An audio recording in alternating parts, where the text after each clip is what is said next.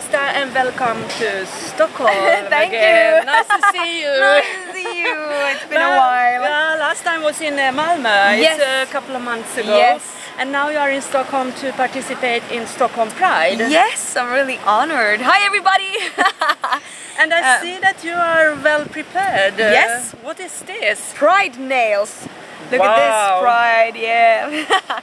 And we also performed in Helsinki Pride, and now Stockholm Pride and Amsterdam Pride. Oh, so that's your new business. Yes, it's my new business. No, but it feels really great because Helsinki Pride was the best gig so far this summer. It was really great.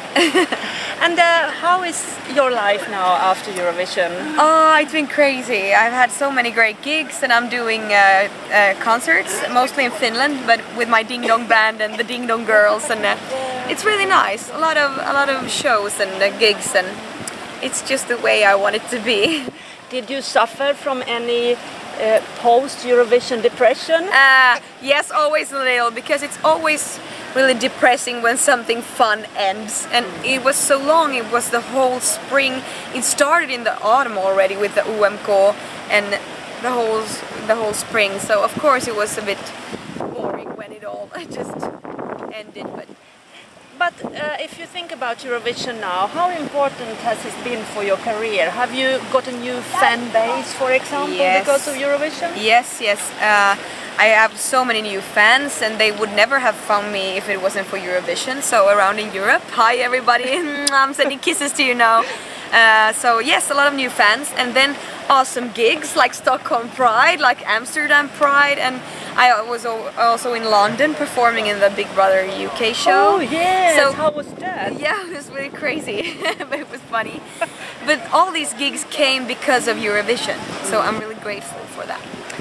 And what about the attention that you got during Eurovision because you were kissing one of the Ding Dong Girls, and it was a lot of fuss about this?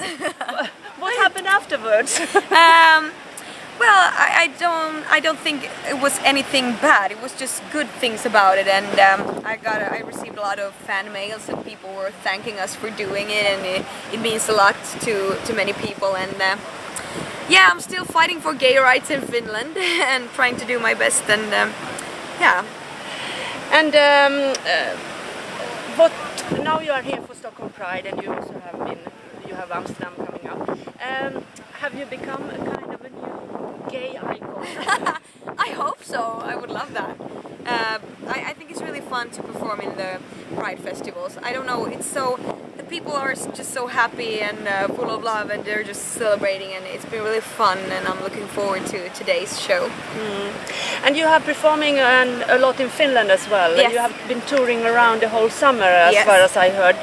How has that's so completely different, I suppose, with the band and everything. It's so nice because now I get to do my own thing. I get to perform and sing my own songs, and I have a fantastic band with me, and all the Ding Dong Girls, and we have so much fun together, and I get to do the show the way I want to. And what is happening now after this, after the summer? Yeah. What is coming up? Well, I'm gonna write new songs in autumn, and I'm gonna also continue doing gigs around, mostly in Finland. But if you invite me somewhere else, I will come, of course.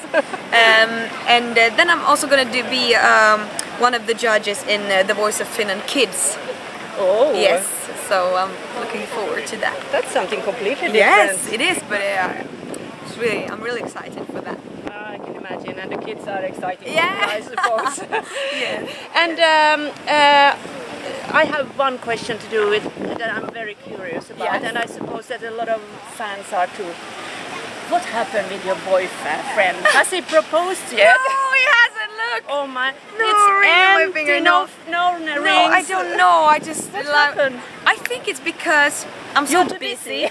So I'm not even at home, you know. He doesn't have the time to propose because I'm always around, and he's like, he hasn't had the time. And but, you? Maybe I should do it. But it's really fun because I have been on a friend's wedding and my brother's wedding this summer and stuff like that. So I'm really fed up with weddings right now. I need a break and then I can maybe get married later.